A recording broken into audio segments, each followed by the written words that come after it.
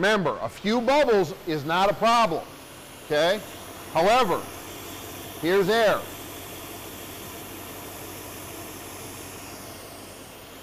Here come the air. It's going to take a minute. It's got to be fed through the line, sucked up by the pump, so it's starting. There you go.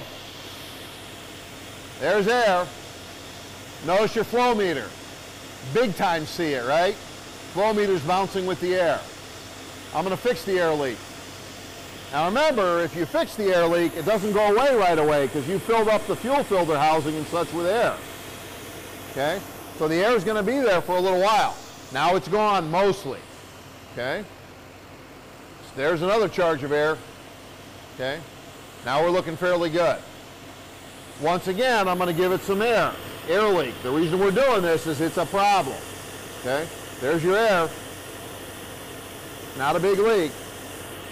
Got no fuel leaking either.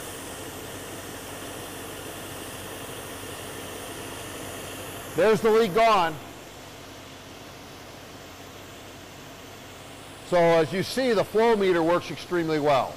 The nice thing about this flow meter is we do see quite a few of these Duramaxes with air leaks. And the bottom line is if you pull a hose or line off, you'll see some air leaks like this. Okay?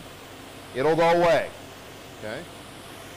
If you see some, light bubbles and you're not getting a big dance on the flow meter, you're pretty decent. It's just a restriction causing a little bit of a, what looks like an air pocket.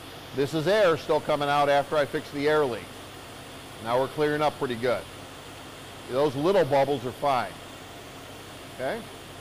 That's the way you check a Duramax system here for those troublesome problems. Okay? Okay. We're going to go ahead and we're going to shut this truck down and we're going to go ahead and get back to a slide. We're going to talk about the high pressure system. We beat up the low pressure system pretty good, I think.